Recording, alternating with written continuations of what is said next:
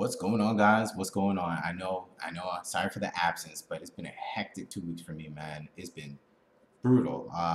Between two birthdays back to back, I had to attend Thanksgiving. I didn't even know it was Thanksgiving, so I had to rush and do all types of stuff. Then being in Georgia, just got back yesterday. It's been brutal. It's been pretty hectic. And when I'm at other people's homes, I don't like to make videos at their home, at their house. I don't feel like I'm in my natural environment. Um, you got yelling and screaming and music, and it's not my house to say anything. So I like to be in my own home in front of my camera to do what I want to do. So yeah, with that being said, guys, I'm going to talk about a particular topic that I know we're all aware of. It's the bear market. Yeah, I'm gonna give my 2 cents on it, and I know it might not be the most popular thing to say, but hear me out. I think the bear market is a good thing right now, and I know a lot of people freaking out. Oh my gosh, why would you say that? I've been here for some time. I got to watch the crypto space evolve naturally, organically. But during 2017 bull run, it just drew in so many newbie investors, amateur investors who don't understand what they're buying. They're just buying it because their friend at work by the water cooler told them that they 10x on this particular crypto, or their family member 20x on this other crypto. So they just throw money into the projects, not understanding the tech behind it. That they find the tech useful for them. You hear a lot of people in these other communities hoping for institutional money to come in to push up the value, or the banks to come in to push up the value of their crypto, but they don't find the crypto that they're holding useful to them. When I use the EOS blockchain, I find it useful to me. I wake up, log into my scatter, go on Novosphere, look at the sub articles on there, go on EOS Nice, play a few rounds, click my bet dividends, hop on Lumios, do a few polls, which I think I'm maxed out. I don't see no more polls. I don't know what's going on. I try to get to rank number 1. I ran out of polls, so Lumios add some more polls for me so I could get to rank number 1. But point is, I use the network, the blockchain, for myself. I'm not really hoping that some institutional money will come in to boost the price up. And that's the only thing that's holding me to this particular project, is the speculation of a big whale to come in to bring the price up. It'd be nice if the price goes up because of a whale, but that's not what's holding me to the EOS project, because I want to voluntarily use it.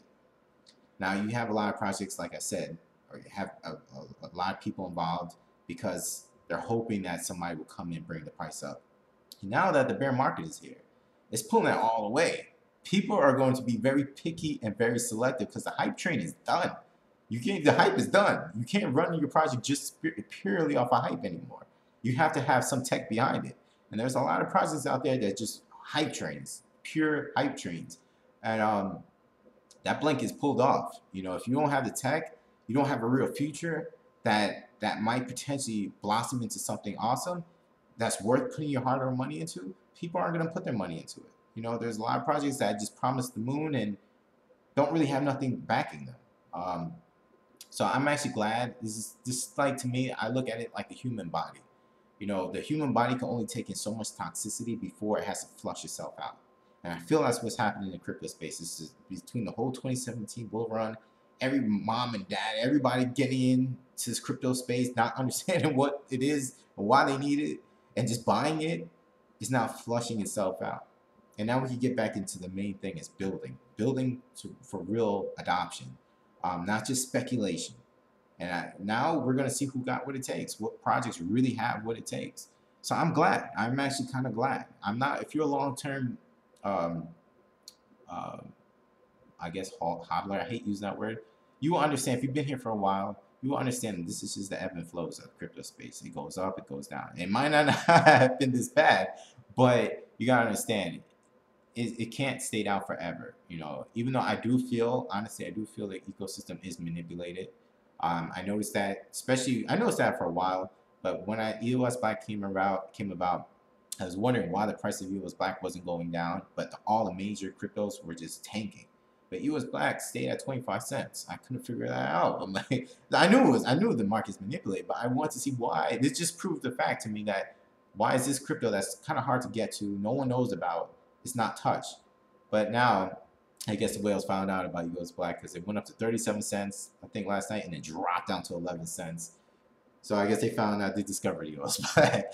So yeah, I know the market is manipulated. I mean, it's pretty obvious at this point, but the thing about manipulation, you can only manipulate a market for so long before you have to bring it up, because you don't want to be the one stuck holding it back. If a whale is manipulating it, they bring down the price. People will lose interest in crypto. At least the average newbies, they will leave.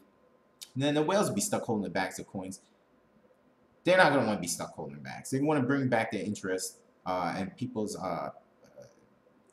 bring back people to the ecosystem of cryptocurrency. So an only real way of doing that is to bring up the value. If the price of everything just stays stuck bottom base forever, no one's going to really, at least amateur investors aren't going to want to come back into the crypto space. So like I said, I know this is not going to last forever. If you understand the technology, you're buying. If you actually in a project that has technology, you are buying. But if you're just in a project that's run off of speculation, I don't know what to tell you. I don't know what to tell you. It's a tough call whether to buy or sell. But I'm in the EOS Telegram the other day, and I'm pretty active in there now. But I was watching, I was reading somebody's comments and posts, but I guess somebody's worried about whether they should buy or sell. I don't know whether they should sell their EOS at $2 because it keeps going down. It's at $3, and they're worried about it going to $2. So they're trying to debate whether they should sell their EOS. And I'm gonna give my thoughts on what they should do. And this is not really investment advice. This is just my personal opinion. If you're debating whether you should sell your EOS because it might go down to $2, then you should sell your EOS. I know that's crazy to say. EOS like Maximum is telling you to sell your EOS. I'd rather have someone who understands and did their research about the coins that you're holding in your wallet and is willing to buy those coins off of you for the cheap price and for them to have it because they understand the potential of what you have. I'd much rather them have it than someone who's just holding on to coins that don't understand what they're holding on to. They're just holding on it because they're speculating on it. They didn't do the research. They don't understand what EOS is going, where it's going, or what it's about and what it has accomplished. I'd rather someone who appreciates what you have, holding on what you got, rather than just you holding on to it and just speculating on it and not contributing to the blockchain, the community.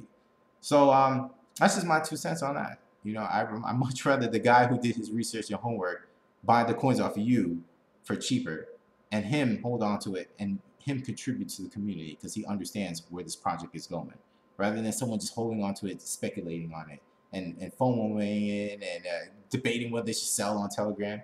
If you're debating about it, sell it. Somebody else is going to buy it off you regardless. So, I'm not trying to be malice about it, but, there's plenty. If you sell your coin, somebody else is going to buy it off you. And I have a feeling that 3 years from now, you're going to regret it, selling your coins, your EOS. But that's my 2 cents on that. I'm not going to dive too deep on it. I definitely want to give out a shout out to the EOS writer. He has a website now. If you're not familiar, he does the Medium articles. I'll leave the link in the description. Go check it out. Go show some support. We need a lot more people doing voicing stuff for EOS.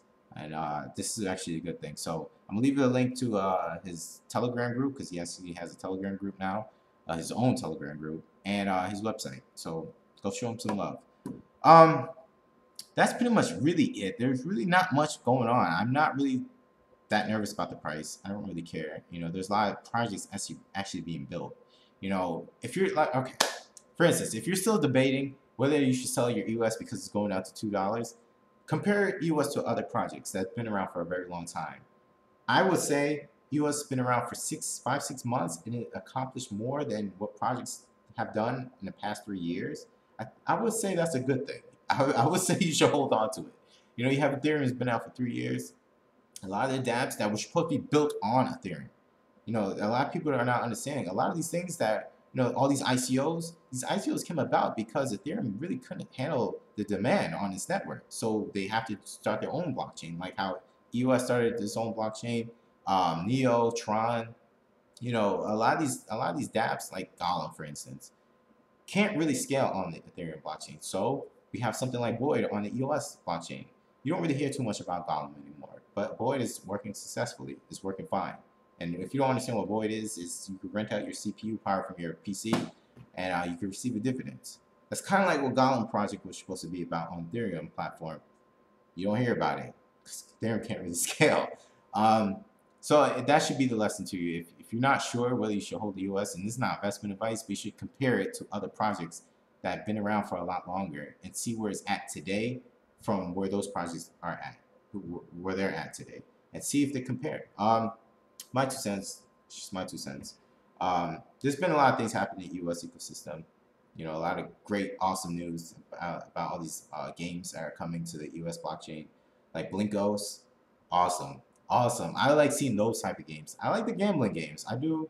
They're cool. Not really into gambling, you know, especially I got a kid coming on the way. I can't be blowing off all my EOS on some gamble. I can't do that. So they're cool. It shows honestly, the gambling stuff actually shows the overall transactions that EOS can handle because it needs high speeds. These gambling games, they need high speeds, and EOS can deliver that. So it shows other potential dApps that are on the Ethereum blockchain seeing what EOS can handle. It might sway him to come over on our side. You know, it's showing, it's proving that it can handle these things, the demand. So in that way, in that perspective, I do like the gambling dApps. I just don't like so many. Yeah. Honestly, the cool thing about it, you don't need to go to Las Vegas anymore. You have Las Vegas in your pocket. We disrupted Las Vegas. So, hey, kudos to that. I don't think we thought we were going to do that, but, you know, honestly, there's no reason to go to Las Vegas anymore. But, you know, that's just my 2 cents on that, guys. I'm not going to go too deep in this video. I should be making another video later on. Just want to let you know, guys, I'm still alive. I'm still kicking in. But, yeah, guys, I'm going to end it here and see you.